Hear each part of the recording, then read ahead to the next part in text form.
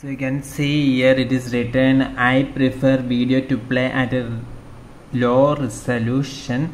So if you put a tick mark here, then you can watch the video in low resolution. That is, if you selected streaming video can be played at a low resolution to help save network bandwidth.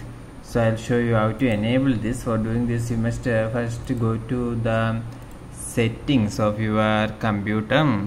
So from your computer start button itself, you can select from here the settings. This is the settings.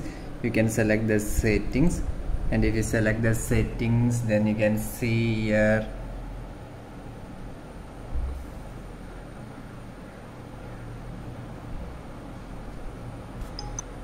apps. You must click this one, that is apps. Can you open this apps, the settings, and so if you open the apps, then you can see on the sidebar there you can see apps and features, default apps, offline map, apps or website, video playback, etc. And you must click this one, that is video playback. And in this video playback you can see here it is asking automatically process video to enhance it. If you want to enable this, you can turn on, otherwise you can put it off.